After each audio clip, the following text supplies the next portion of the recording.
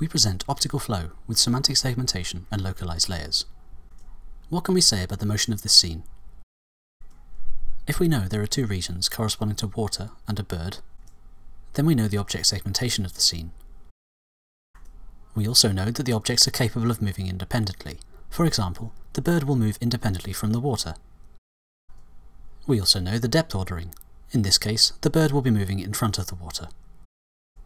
We also know the geometry of some of the objects. For example, the surface of the water will be roughly planar. Finally, we know the type of motion of some objects. For example, the bird will be moving non-rigidly. Traditional optical flow methods do not consider the content of the image. Instead, they use low-level cues like correspondences or edges and make generic, spatially homogeneous assumptions. Here, we show the flow estimation of the state-of-the-art method, discrete flow. The direction of the motion is encoded by colour according to the wheel and the magnitude by saturation. As we can see, the motion is blurry and unsatisfactory, especially at motion boundaries and in untextured regions. For the same sequence, semantic optical flow produces better results. So how does it work? We start from a semantic segmentation of the scene, and we divide into regions according to their motion. These regions are stuff, planes, and things. Planes are regions that are roughly planar, like the road, the sky, or the water. We model these with a homography. Stuff are unknown regions, or regions that vary in geometry and hence in motion, like buildings or vegetation. We model these with piecewise smooth flow. Things are regions that move independently, like cars, people, or horses.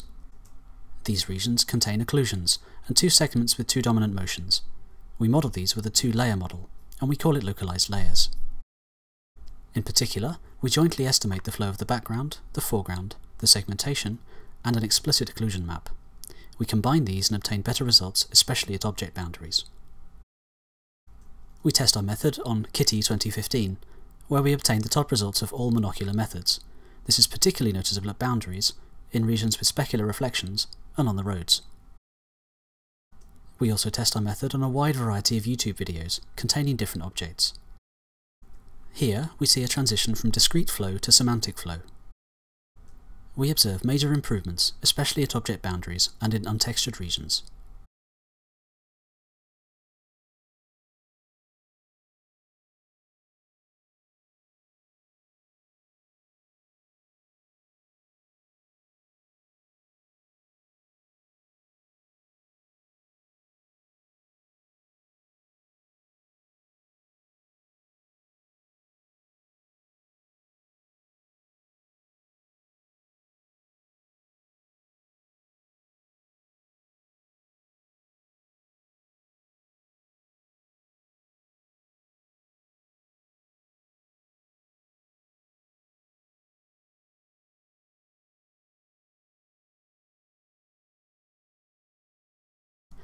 Thank you.